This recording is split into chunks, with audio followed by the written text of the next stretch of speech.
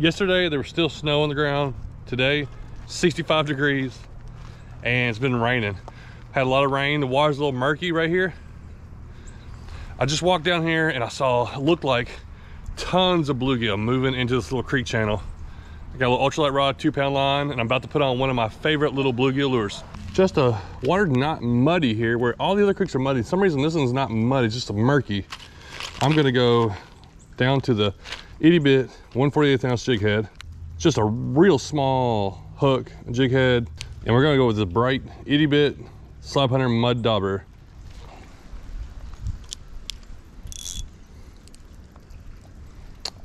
So we got a double jig head, or yeah, double jig rig. And I just, oh, fish on, first cast. I looked in here, I threw a spinnerbait around, a couple, just to mess around, and I saw all kinds, which look like bluegill. They're some kind of sunfish. This is a bluegill. First cast. Yeah, they're still pretty cold. It's amazing how, it feels nice outside today. It's crazy how warm it feels out here. Oh, I had one. Boom, fish on. Tighten that down a little. Oh no, don't get me snagged. All right, that hit the top one. They're just looking for one to hit. Yeah, it feels warm out here, but that water's still cold. But that rainwater, I bet it warmed up like these little channels. And if it just warms up a few degrees, especially after, we've had earlier this week, boom, they are hammering it. Earlier this week, we had temperatures in a single, like close to single digits. So what a change the weather has been this week. And I think these fish noticed it, boom, too. Like boom, as soon as they felt a little bit warmer weather, it's amazing how much harder they're hitting.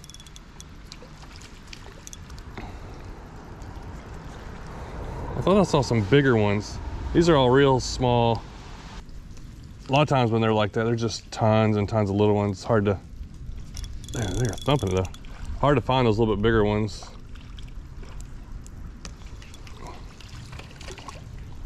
All right, that's a little bit better.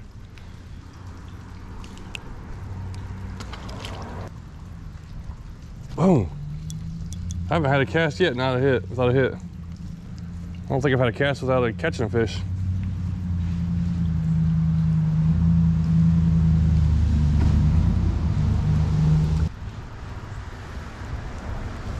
Oh, come on. Oh, there we go.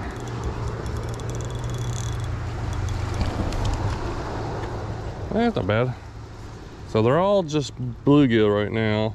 I was wondering if there's gonna be any red ear or anything in there.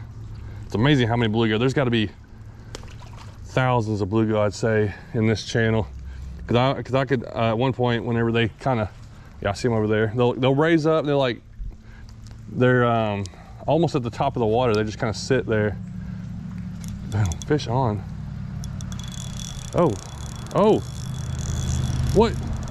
Oh, did we get a double? Yes, yeah, double bluegill. Let me get a picture before I throw it back in. Oh, he messed up my lure. Hold on, what happened here? Did my lure break or my loop slip? Oh, I broke the loop. It's only a 2-pound line, so that bigger one broke it. That's not a bad one there. And a little one there. That was cool. Well, let me retie, get these guys back on there. All right, we are back in business. Took me a minute because that line's so small, it's hard to mess with. First cast, and there they are. Let's try to get a double. Anything? I haven't seen any around it. Little bitty dude.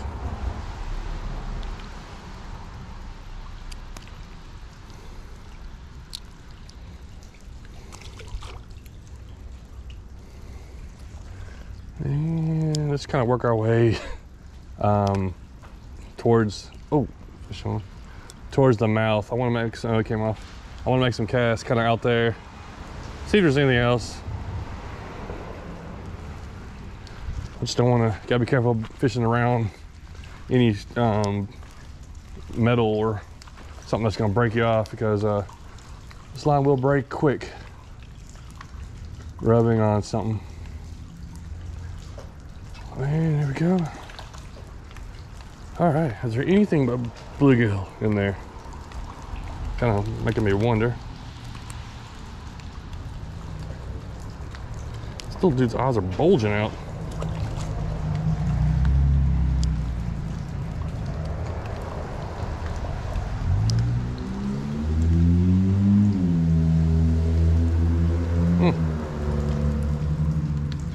Oh, there we go. Oh, oh. I've got my drag, of course, real loose. Let's go over there. Look for anything bigger. Okay, now here's where the creek mouth. This is why there's so many bluegill. If this is way up the creek, oh, hit right away. I would still have a hard time catching fish, but because they're on the mouth of the river, there's gonna be warmer water. Ooh, nice bluegill. That's a good one there. That warmer water and then a little warmer rain. And that's a nice bluegill. I'd love to double, I need to double up on that. Oh, we got rain coming in now. Ah, the rain let up for a little bit. Coming right back. Oh man, this is still a little chilly and I don't have a jacket on. So thankfully there's a bridge right here I'm gonna stand under. Try and fish. Let's throw it out there a little ways, kind of out on the mouth of the river. See if something hits it out there. Where y'all at? And I'm expecting a bite on every catch. Oh, I think I got it. Cast. Have a throw it. Boom. There's one.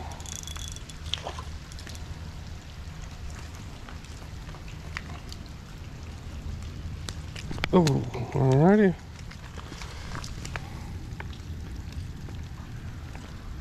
There we go, just a regular little bluegill. I'm kind of wondering if there's something else. There could be a crappie or yellow bass sitting right in here too, but definitely, like I said, probably thousands of bluegill, I would imagine. Just, I mean, like, there's probably like all over the place. They're probably just, I don't even know. Maybe I need to make some casts in the river. But they're definitely in this little bitty channel right here. They're just loaded in it. I'm getting some bites. Oh, oh no. I don't want to retie. Come on, hook the stick. Come on in, stick. Yeah, not bad. Got there. Wow. Okay, I thought I would have broke off, but I didn't.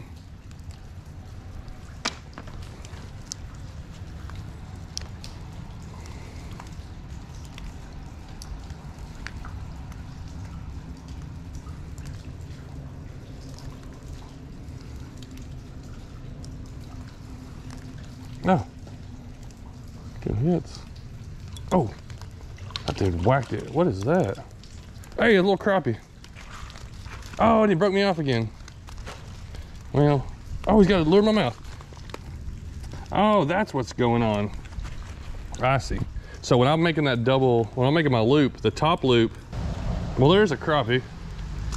I think that top loop is coming out just because the point is not all the way.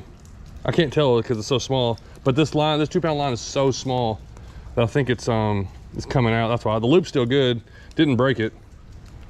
Well, let's just go with one for a minute here.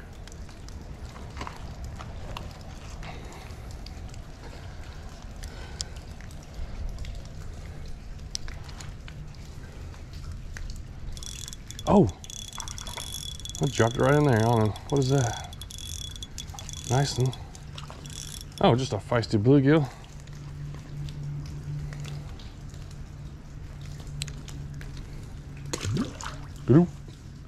They are sitting right in this little channel.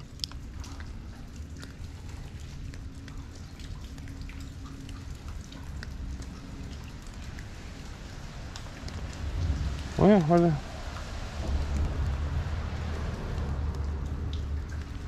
Oh, there he is. What is that? Oh, he's a little deeper. That, something different. Okay, third species, red ear. Got a little bit of red behind the ear right there. It's kind of pale, but that is a red ear. And red ear get bigger than bluegill. So I do like catching them. If I'm gonna choose, I'd rather catch a red ear than a bluegill because red ear get a little bigger and they're stronger on average. It's like I'm barely moving this lure and boom, it's getting thumped right there in front of me. Little bluegill.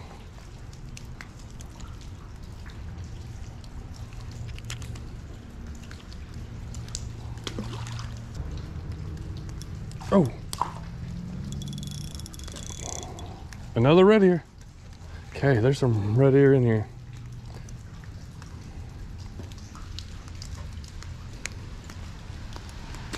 Or shell cracker, whatever you want to call them. There's a log floating down the river there. It's just like knocked loose. I thought the river would be more muddy out there. It's a little muddy and there's definitely logs out there. It's not horrible. And it's non-stop right here. Tell you what. Another, what is that, red ear? Or bluegill? That's a bluegill. They're both kind of pale in this little murky water here. Whew. Rain let up for a little bit. Let's try out here a little further. I want to kind of throw out a little further out. Why? Oh, why are they not hitting right there? Let's try over there. Oh, over there they're hitting.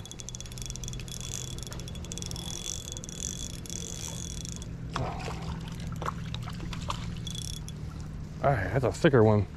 Nice bluegill.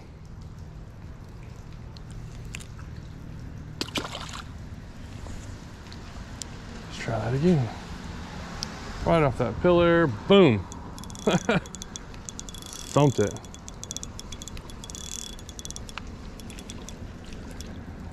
Another bluegill.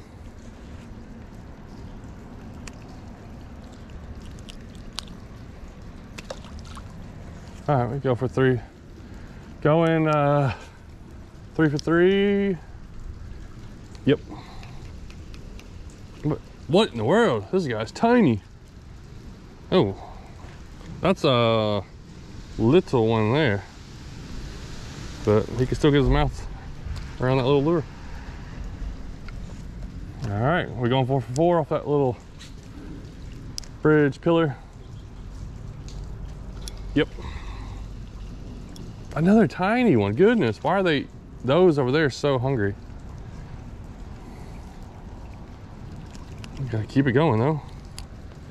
I mean, is there a bigger one sitting in there that's been watching? Boom. Come on, go 5. Oh, I had a hit, missed it. Missed him on the 5th. Maybe been real small. That's what I'm trying to make some casts out in the river more. Like, it's pretty shallow. It kind of, oh, yeah, that feels better. That's a good fish right there. Maybe it was good casting out in the river. That's the first bite I've gotten out there. This is something solid for ultralight anyways. What I got? Oh, yeah. Come on in, white bass. Dude, that's a good hit. Oh man, I love when I can catch these guys off the bank. White bass, that was a fight on this little setup. If I caught a fish twice that big, he would be pulling me all around. White bass. Holy cow, what was that? Dude, something splashed right there in front of me. Okay, so I thought maybe the white bass could be in here. If there's more, maybe they're a little deeper out. Let's keep casting out, letting our lure sink. I may have to go with a little heavier jig head, but we got one. Let's do that again. Got this creek channel. It's got some water coming out. All these little bluegill are stacked up in it. They can't go that far until the water rises when they raise it in the spring. So they can't really go way up the creek, but they're like, you know, working their way up it. And we got a little channel out here somewhere right out here. And that white bass was there. Let's see what else, see if we can get some more. Usually if there's one, there's a lot, but that's not always the case. Boom. That feels good. I just had to let that lure sink a little longer. It's not as big. What is this? Crappie, a black nose. We're just getting all kinds of stuff today. This is crazy. This is, dude, I fished a couple days ago all day and caught like 5 fish. Now, the white bass is the biggest fish I've caught. We caught a bunch of little small fish, but I would have taken those. I couldn't even get little fish.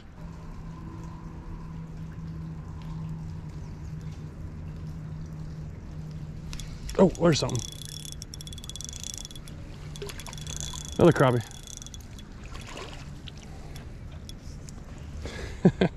It's getting dark on me here. It's so funny. Like couple videos ago and a few days ago, I'm fishing in 15. It was like started out 15 degrees, warmed up to like 35. Today it's 65 degrees, and I'm just out here in short sleeves, picking off fish left and right. Oh, I missed that one.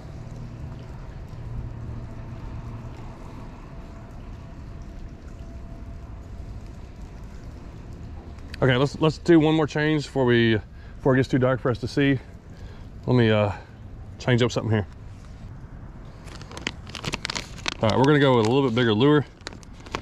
A live roamer, 1/24 ounce jig head. So it's not a whole lot heavier, but it's a little heavier. Let's see there. If I can put that on. Got that on there. So a little bit bigger bait there. I did a uni knot on the upper and lower, so we got double lures. Let's see what's out there.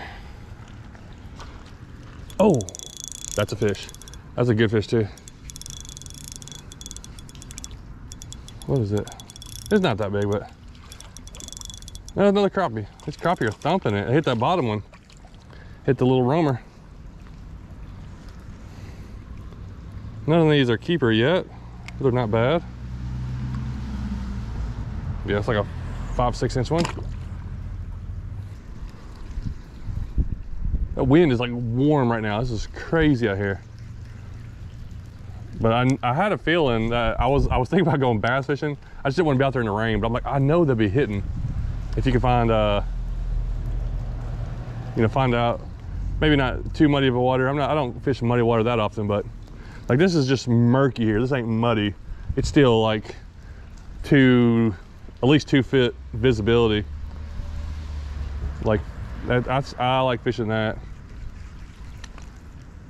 All right, come on. Let's just keep throwing it a little further out there, I guess.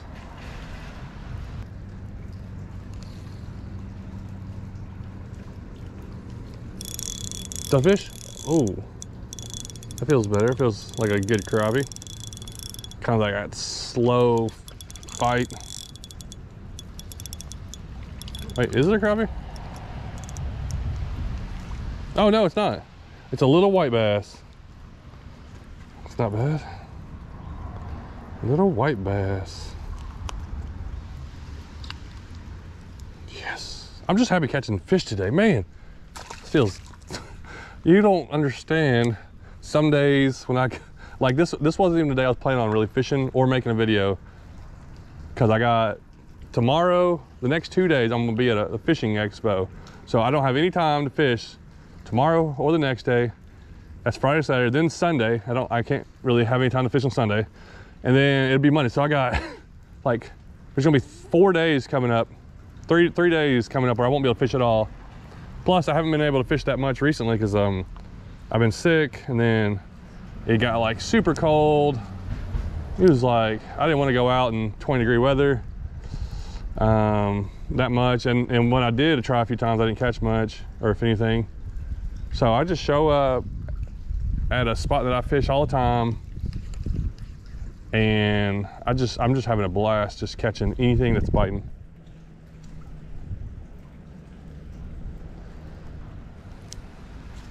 Right before dark too. Had a little bit of time. I was like, I just gotta go out and cast. I've been editing, trying to get ahead on videos, because I'm not gonna be able to edit for the next few days. And I'm like, I gotta get some videos edited because I'll be busy. But I was like, I gotta get out and cast. Let me just cast. I come down here, I see these little bluegill. I was just making some random casts. I was like, I was just casting a spinnerbait just because I was bored. And then I saw a bunch of bluegill. I said, let me get out the ultralight. Next thing you know, I'm catching bluegill like crazy.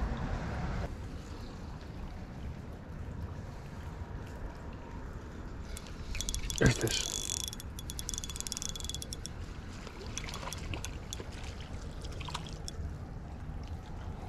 I wonder if there's any big crappie in there. These guys, oh, that's a kind of skinny one. Guys are kind of small, but that's all right. I'm gonna stand here until I stop catching fish or it gets dark. But it should probably be dark in about 30 minutes. It's gonna be kind of dark, so, and it's cloudy, so maybe less than that, but I don't know. It feels too good out here. And if that was the last one, that was pretty cool, but still, I think I'm gonna stand out here and catch a while. It just feels nice to be outside. Oh, there we go. Oh, yeah. That's what I need right before we leave here, probably. White crappie tried taking off with it. It's getting dark pretty fast. Ooh, now there's a keeper. If I was keeping them. White crappie, right? There's that black crappie. What was it? 1, 2, 3, 4, 5, 6. I think that's what you count, but the bars are different. I'm pretty sure it's a white crappie. But yeah, you see, it's getting dark. I hadn't got a bite for a minute, then boom. That guy really thumped it.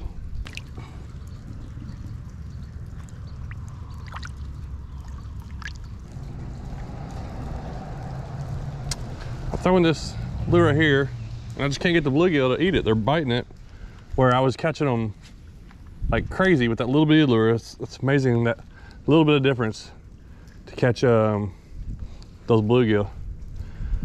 But I'm hoping to get maybe 1 or 2 more fish, either crappie or white bass out here. Well, I appreciate everybody watching, and I know some of y'all are still covered in snow and gonna be froze out for months, but spring is coming. It always comes, you know, no matter what. It's gonna happen as long as we're here. And you know, and a lot of y'all, some of y'all can do this all year, but a lot of y'all wait, like are always waiting. So I'm always glad to have a ultralight rod or some kind of multi-species rod ready to go. And I'll leave a link to this one. This is that the Aggressively Average Anglers rod that they gave me a couple months ago. And if you don't follow their YouTube channel, they do a lot of kayaking and pan fishing, but they live up north where they don't get to do that. They probably wish they were doing this right now. But I'll leave a link. They made this rod, and it's a 6-foot ultralight rod. It is a really fun rod for this type of stuff. Now, I have 2-pound, I think it's mono. It's a 2-pound, like a nice higher end mono. This little reel is the drag on it's been really good because you want a really nice drag, not something real cheap where it'll snag. So I'm liking this reel. It feels pretty good on there. And of course the Bobby Garlands and all the different ones I was using, and the jig heads. They have a lot of different jig heads. I have a discount code where you can get those at lurenet.com, and that's a company I've been working with for almost 3 years now, and they've been a very helpful partner with me. Supplied me with a lot of lures, and they pay me, and so that allows me to keep making these videos. And I especially appreciate it because that company is just in, oh man, I had that one. They're really in line with like the kind of stuff I like doing, and I love all the little different sizes and just different in between sizes jig heads and lures and stuff. So you can get 15% off using my code Dalton15. And I forget to tell you sometimes, I'm not trying to like tell you that to sell stuff or to make you go buy any of this stuff, but people are watching, or I know there's people watching that want to know. And I'm the same way. I'll watch videos and I'm like, I want to know what you're using. I want to know how much that costs. Like, is it $50? Is it $200? Is it this or that? So I'll try to share some of that stuff, and also discount codes. If you're gonna buy stuff, you know, you like to save a little bit of money if you can, or at least know where to find stuff. So it's getting dark, and I'm getting a couple hits out here. I just haven't been able to hook up with them. But man, this was a fun hour and 12 minutes when I walked down here. So I couldn't ask for a better hour and 12 minutes, pretty much, especially in the wintertime. Thanks for watching.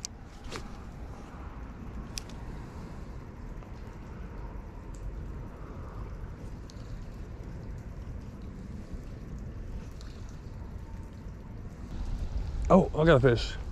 I was looking at my phone and I hooked into something. Sometimes that helps you. It's amazing how many times you catch fish when you're looking at your phone, because you pause your lure. There's your extra tip of the day that wasn't planned on it. So I think pausing and let your lure just fall and try to do as less as possible, that always seems to catch more fish.